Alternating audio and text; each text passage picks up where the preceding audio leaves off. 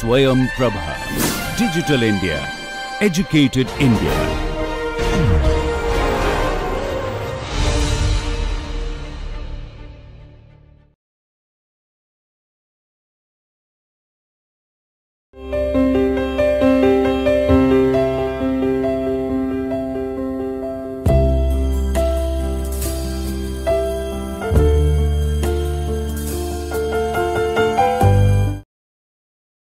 Welcome to the 11th lecture, which is on rotational kinematics. So, we start with basically in the rotational kinematics matrix derivative is involved, and how the say you are given certain quantity, and at the present position you know the satellite orientation. If you know the angular velocity of the satellite, so you should be able to predict what will the future orientation of the satellite, and it is very much required. Without this we cannot do the control, because what is the present angular velocity of the satellite and towards what orientation we want to go. So, accordingly the angular velocity has to be modified. Okay. So, this comes into picture while we deal with the satellite rotational motion. Okay. So, let us start.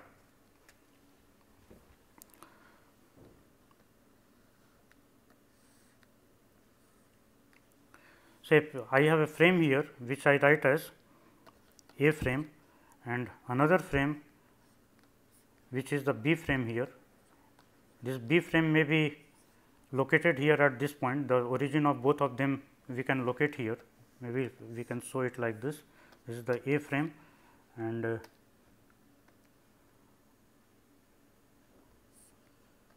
the B frame, it looks like this. This is the B frame. So, A frame has rotated to B position, and let us say that we have a vector r which is fixed to the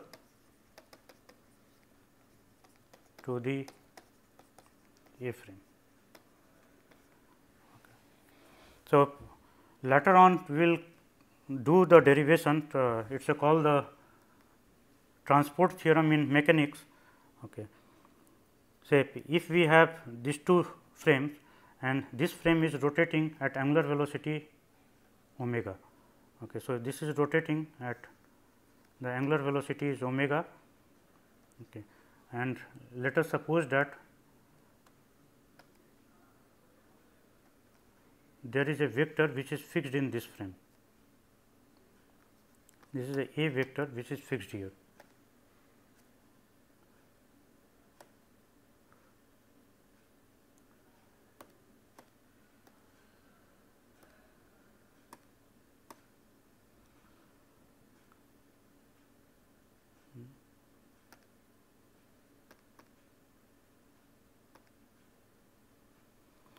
Okay. So, if this frame is B frame is rotating, okay, then dA by dt with respect to, or we will name it as some other thing, let us say this is the r vector. Okay. So, therefore, this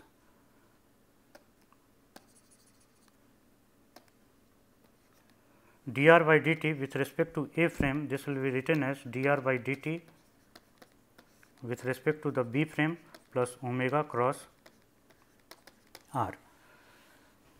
If this vector r is fixed in B frame, this quantity will be 0 if r is fixed in B frame. So, the rate of change of the r vector as seen from the rotation this frame A will be omega cross r. Okay.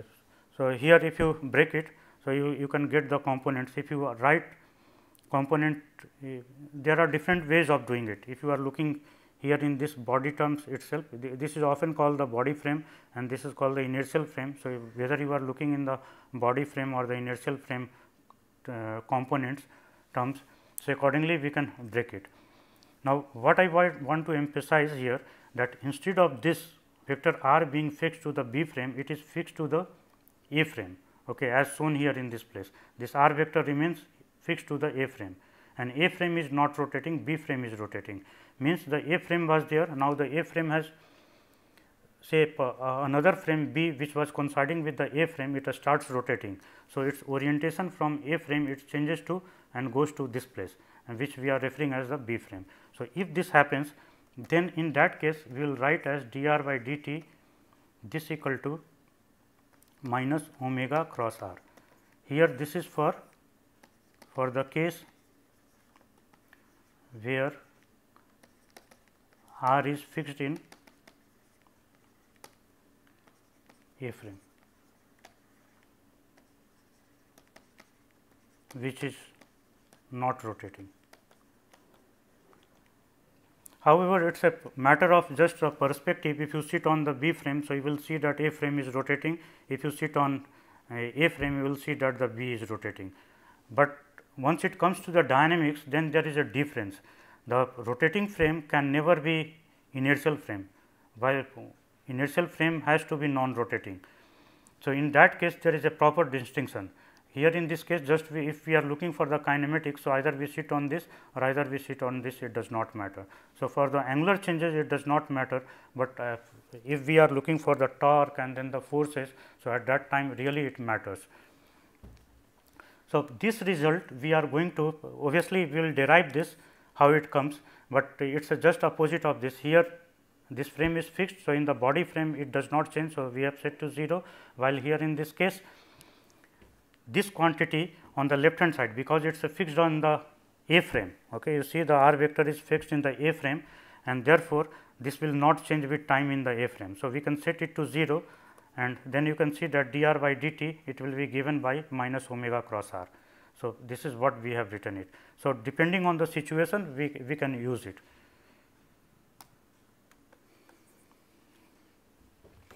Okay, so, let us now write the thing in the previous one in terms of the matrix notation. So, this is C B A. So, this vector is represented, the components of this vector in the B frame is given by R B, and if we take the derivative of this or we can do little bit of the changes. So, if we take multiply both side by B A transpose, there are number of ways of working this. Another one is in terms of vectrix, we can do in terms of vectrix.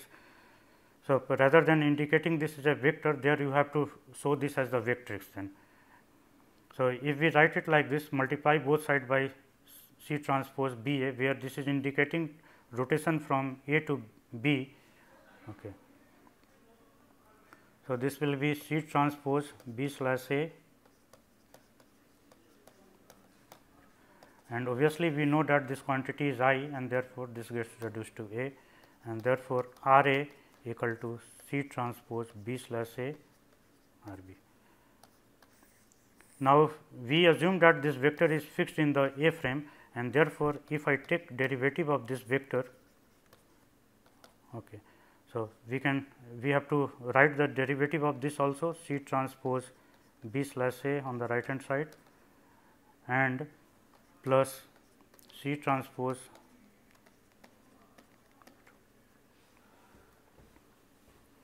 because this is fixed in the A frame. So, we set it to 0. On the right hand side you have r dot b. Now, this quantity as discussed previously, this quantity is minus omega cross r b, because this vector, your frame is rotating, is not it? Your frame is rotating, and therefore, the vector A has been represented like this. Now, if we look from the frame B, then it looks like the vector r b. Okay. And in the because the frame is rotating, so therefore, the components of the vector r b it keeps changes, and therefore, you get this r dot b here.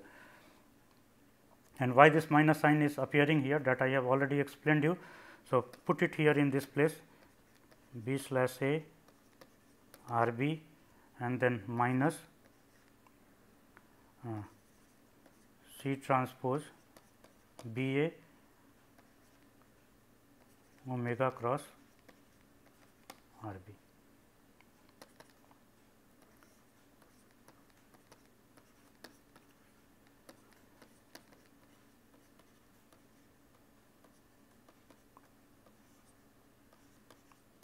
You have taken R B outside, okay. This equal to 0.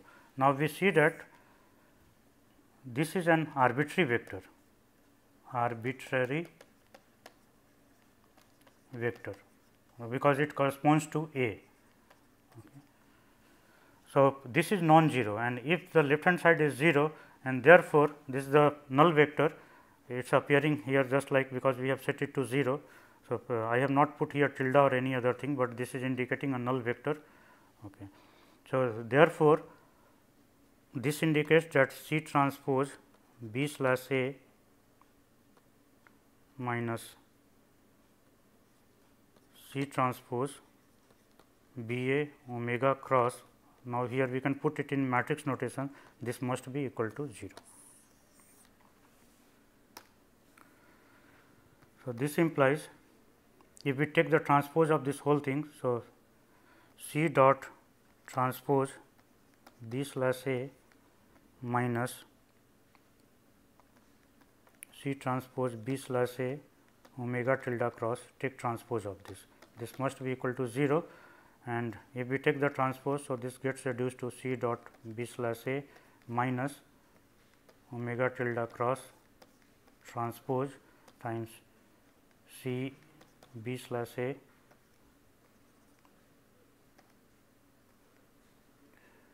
this equal to 0. Now, this quantity, you know, this is the skew symmetric matrix, okay. 0 0 0 minus omega 3 omega 2 omega 1 with minus sign here. Okay. So, if we take the transpose of this matrix, this will come here in this place and then take minus sign outside. So, this is here, do not get confused, this is here omega minus omega 2, here again we have to correct in this place, this is minus omega 2 and this is omega 1. So, if we take the transpose of this, so this is 0 minus omega 3 omega 2, then omega 3 0 minus omega 1 minus omega 2 omega 1 and 0. And if we take the minus side sign out of this, so this gives you minus omega 3 omega 2 omega 3 is 0 minus omega 1 and then minus omega 2.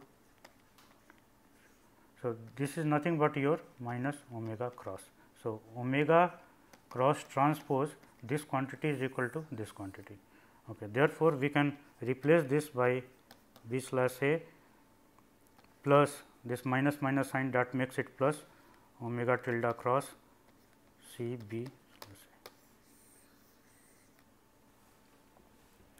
A, and this equal to 0. Other way we can write this as omega tilde C B slash A, this equal to minus C dot B A, and then operate on both side by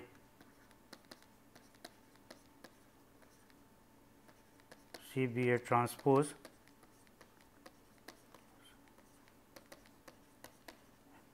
So, this quantity is I. So, that gives you omega cross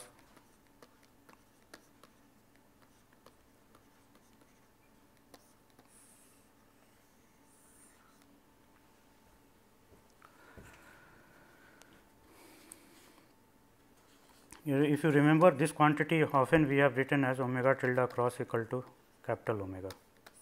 Okay, this is the basically skew symmetric matrix.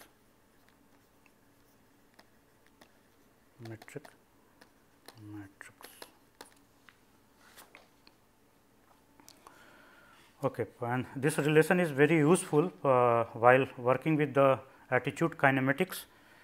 Okay. So, the same thing can be worked out using the vectrix notation what we have developed earlier. In the perhaps in the very first lecture we have discussed that vectrix, but we are not going to work using that because the time is limited.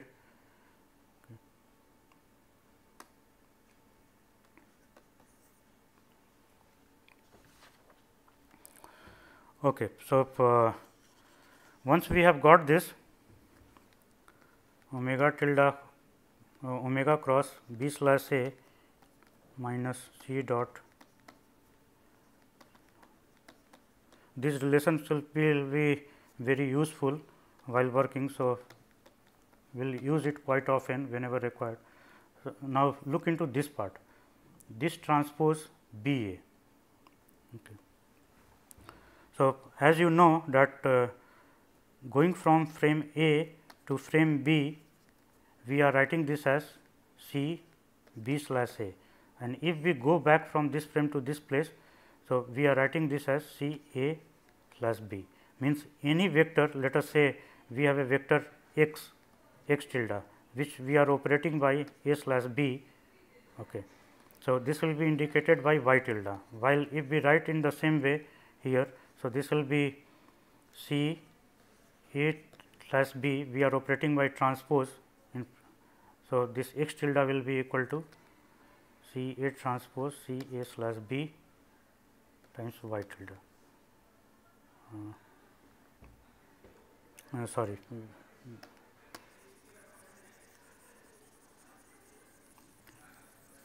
So, you operate on both sides by C transpose A B. So, if we operate by, so this will be x tilde, and here we will have C transpose A slash B y tilde, and this quantity is nothing but, so we can write this as C B slash A, okay, times y tilde.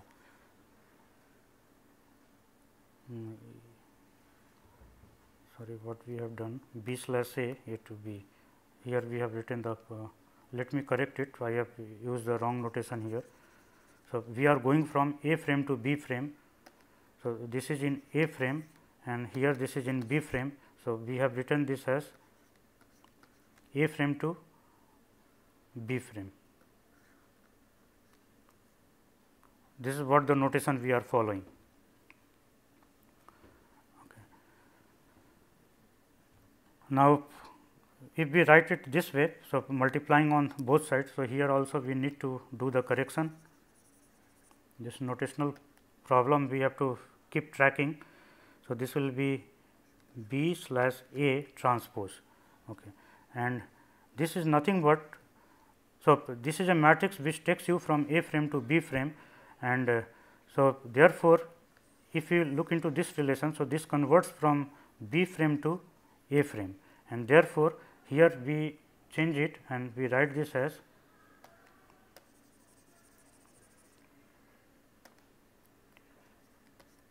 A B, means you are converting it from B frame to the A frame.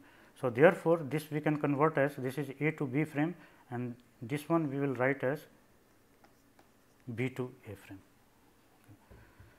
Now, if you remember that C B slash A times C transpose B slash A, this is equal to I, and if we differentiate this,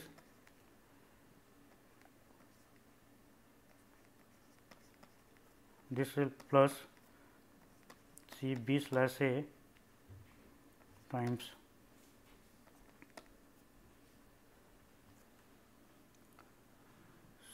C dot transpose B slash A, this will be equal to 0.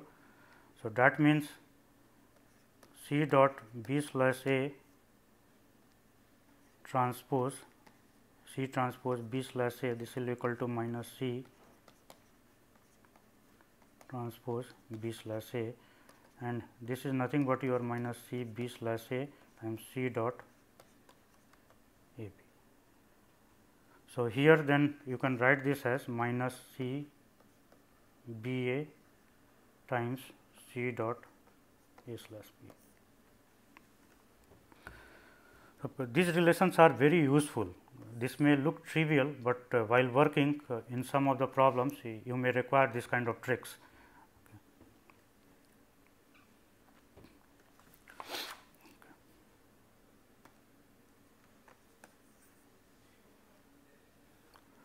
Okay. So, once we have done this, this can be used to prove that the angular velocity they add vectorially but we will set this problem as a tutorial problem rather than discussing this in class for the in the view of the limited time available for lectures. Okay. So, next we look into conversion from one frame to another frame. Now, the angular velocity vector also needs to be converted from either the Euler notation to the Euler parameter notation, just like we have used epsilon tilde phi. So, you may need to convert from this place to in terms of the C matrix, or either go from this place to this place, back and forth. So, while working with the problem, this is quite often required. So, few of the things which may be useful while working, I will list it here. Say the B 1 cap, if we have this vectrix B 3 cap, this is a basis vector C 1 2 and C 3 2 C 3 3, and this we are getting from this vectrix. Okay. So, this is the basis vector, this is another vector, this is in frame A and this is in frame B. So, basis vector for frame B, basis vector for frame A. Now, also we know that A 1 cross A 2 this equal to A 3, B 1 cross B 2 equal to B 3. Similarly, B 2 cross B 3 equal to B 1 and B 3 cross B 1 equal to B 2. So, this relationship we are aware of, because it is a right hand triad. Okay. So, this can be used advantageously to ascertain some of the entries here. Let us look into this. So, we have B 1 cap equal to C 1 1 A 1 cap plus C 1 2 A 2 cap plus C 1 3 A 3 cap. Similarly, B 2 cap this equal to C 2 1 A 1 cap A 3 cap. Okay. Now, if we take the cross product B 1 cross B 2, okay, which will be equal to B 3. So, if we take the cross product of this, so this will get simplified as C 1 2 times C 2 3 minus C 1 3. You can just check it, I am writing it fast, because there is no point in expanding, multiplying and writing here. C 2 1 minus C 1 1 C 2 3 2 cap C 2 2 minus C 1 2 times C 2 1 A 3 cap. So, this way you can form all the things. Okay.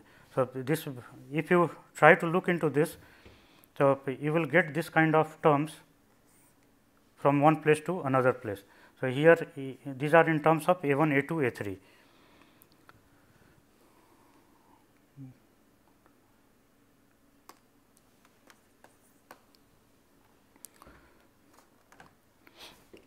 So, what we have got here,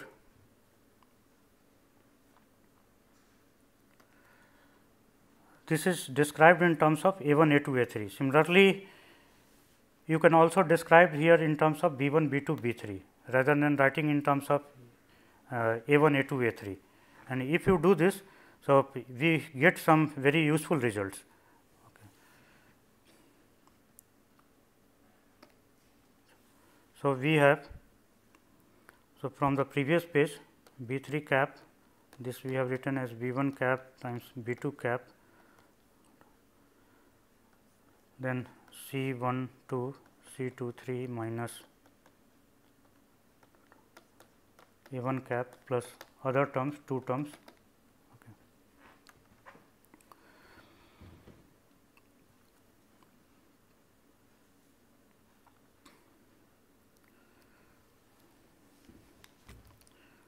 Okay, so, what it gives, So, if you look into this whole thing. So, this is basically a conversion from A frame to B frame, okay. C11, C22. So, this is indicating your A1 is here, A2 is here and A3 is here, A1, A2 and A3, A1, A2 and A3, and on the left hand side this is your B3. So, B3 is here. So, and if we look for this particular part, so this indicates that this must be this term. So, I want to write it on the next page. So, this is the first term and then the second term. So, this term, this must be C31. Okay. Similarly, this must be the C32 term and this must be the C33 term, the last one. So, this is your C33 term, this is C32 term and this is C31 term. So, what we see that this B is already written here in terms of C31, C32, C33, and using this relation we are also getting like this. So, that indicates that C31 is equal to this, C32 is equal to this and C33 is equal to this. So, that means all the 9 components, they are not independent. Okay. So, if you get any 6, the other 3 you can get using this relationship. So, so this says that if you form a matrix like this, so you will get something like this C22, C33 minus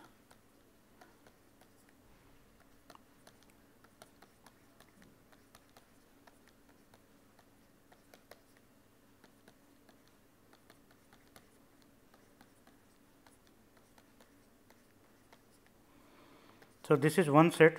Similarly, you will get the second set and the third set C11, C21 and similarly, here you get C12, C22 and C32. Okay.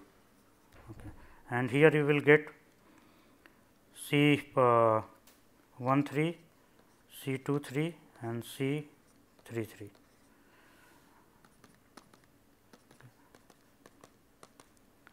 So, if you get these two sets directly, then you can use these values here in this place, because you can see C12 is present here, C23 is present here. So, same way the other are present on the right hand side.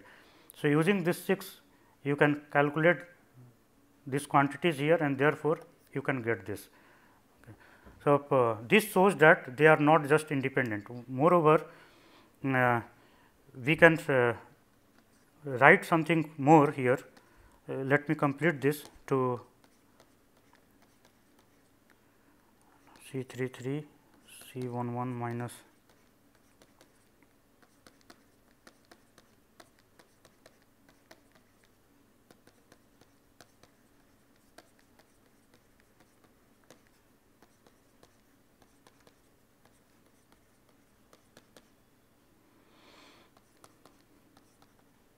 C22 minus C12 times C21. Now, using this 6 you will be able to work out this. Another part which is interesting to look into this, that C transpose, the C matrix which is forming here, this is nothing but adjoint C, the way it has been written C11. So, the first element of the C matrix, which is C22, C33 minus C23 times C32. So, this can be this whole left hand side if you write it in the terms of the matrix. Okay. So, this is nothing but the C transpose, this is the first column, this is the second column, this is the third column. So, using this it can be written here in this way, and we are aware that C inverse also it is written at adjoint C divided by determinant C. Okay. So, from this place this indicates that this is equal to C transpose divided by C determinant. Okay. And because C is a rotation matrix, and therefore, this implies that this quantity will be C transpose. So, this is equal to C transpose divided by C, and this implies C determinant equal to plus 1. So, this is another proof that the determinant of the rotation matrix will be plus 1. So, which comes from here, and it is not difficult to just look yourself, because otherwise we lose a lot of time in discussing all these things. It is quite simple to look that this quantity represented here, it can be written in this format.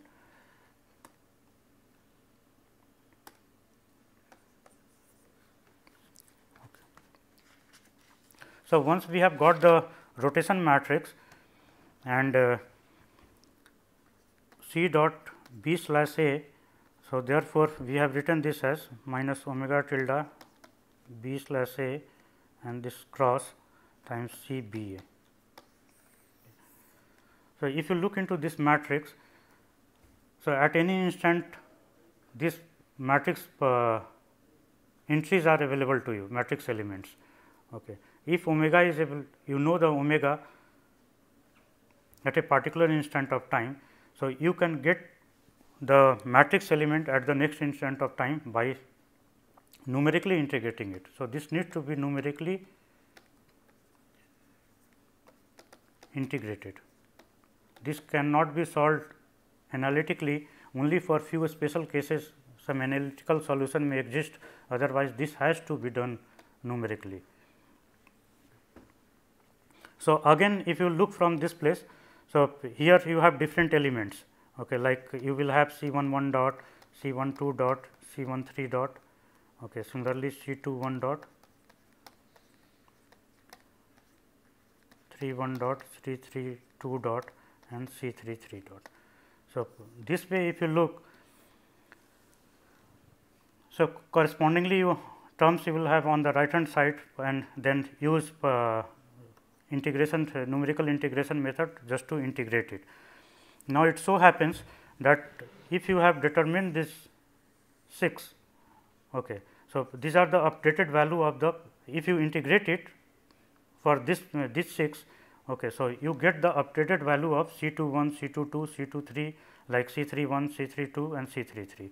And if these 6 are available, then it is not required that you again integrate these 3 also. Rather than doing that, you can just use this relationship, because these are the updated value now. So, this will also indicate the updated value, because this C matrix all the entries are not independent. Therefore, getting the derivative of C, integrating it, we get the updated value of this, insert it here in this place on the right hand side. So, you get the updated value of the C1, C2, C, all these things, C11, C21, C31. So, rather than integrating for this one also, you can directly solve from the previous one. Okay. So, these are the some of the technicalities while you work with the attitude dynamics you may face, and you can solve these problems accordingly. So, this again going back, we have indicated as omega tilde B cross A, and or either we can write it like this, equal to C dot B slash A times C B A transpose. This we are doing just by multiplying it by C B A transpose on both the side and writing it, and with a minus sign here. In general, if you just want to, I do not want to carry this. So, I will write it in this format, so that this gets simplified. Okay. So, this just indicates transformation from one frame to another frame for the angular velocity. Now, these are the matrices which are indicating, this one indicates transformation from A frame to B frame, and this is for the A frame to B frame, but the rate of change of the elements of those matrices. And from here the angular velocity can be obtained, and vice versa. If the angular velocity is given, you can also get to this point, getting the elements of the C matrix. For that we need to use certain identities. So, but we will skip at those things at this stage. So, omega tilde cross, if we expand it and work it out, because C, if we know that C can be written in terms of cos phi I plus 1 minus cos phi A tilde transpose minus sin phi A tilde cross. Okay. So, from here we can write C dot in terms of phi dot and A dot, and if we insert here in this place, which will again we will take this as a tutorial problem. So, if we insert it, so we get this omega cross. So, omega cross, then it turns out to be phi dot A tilde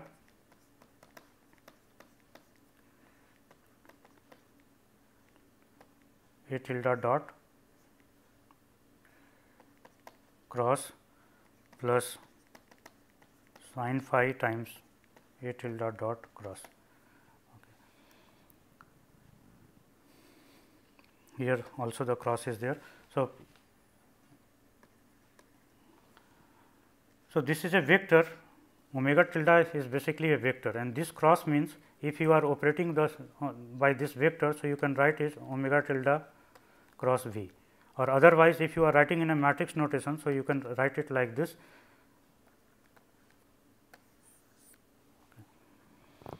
So, if you are using this notation, so this becomes a matrix. If you are using this notation, here put it arrow. So, if you are using this notation, so this becomes a vector. So, if we use the vector notation and or either the matrix notation. So, this can be eliminated from both the side, and this can be written as phi tilde A tilde minus 1 minus cos phi A tilde cross means A tilde dot plus this cross is eliminated from all the places. Okay. And then this can be used to get back the, it can be solved for A dot, okay. But for that you need to do certain operation on this vector. Okay. So, we will continue in the next lecture this part itself and finish this. So, hopefully, this the next lecture is the last lecture. Thank you very much.